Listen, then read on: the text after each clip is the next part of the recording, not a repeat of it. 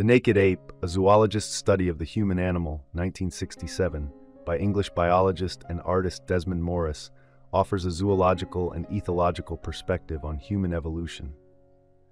The book provides a comparative analysis of Homo sapiens within the animal kingdom, highlighting the evolutionary traits that distinguish humans from other species.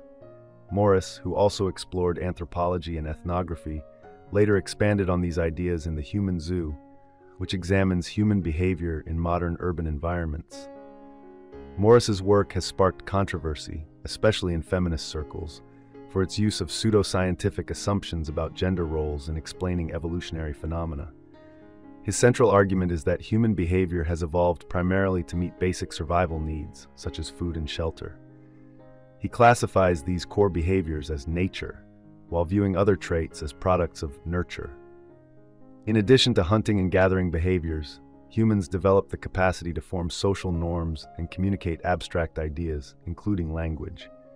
Morris uses the term naked ape to emphasize that humans are unique among primates for their lack of full-body hair.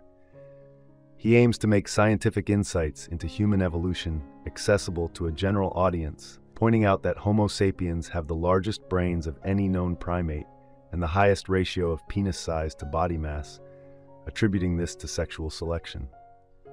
Morris also speculates on other evolved traits, such as earlobes, which he suggests may have developed as erogenous zones, areas of heightened sexual sensitivity.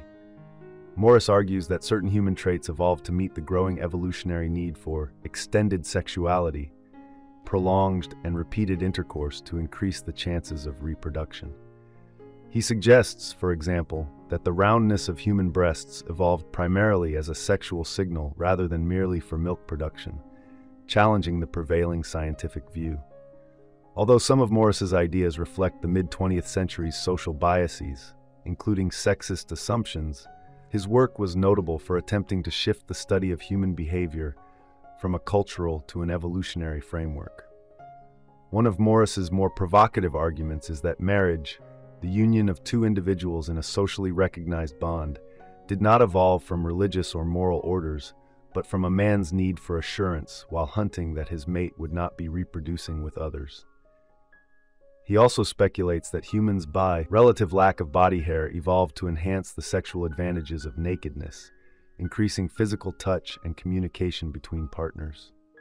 Morris ends his book with a warning about a looming population explosion due to the weakening of natural selection pressures. He predicts that overpopulation could strain social structures and that densely packed communities may eventually become unsustainable. While some of Morris's evolutionary claims remain influential, others have been discredited over time. Nevertheless, The Naked Ape continues to challenge how people view human behavior and biology, offering thought-provoking insights into the possible future of the species. I hope you enjoyed this video. Leave a like if you did, and be sure to subscribe. Thank you.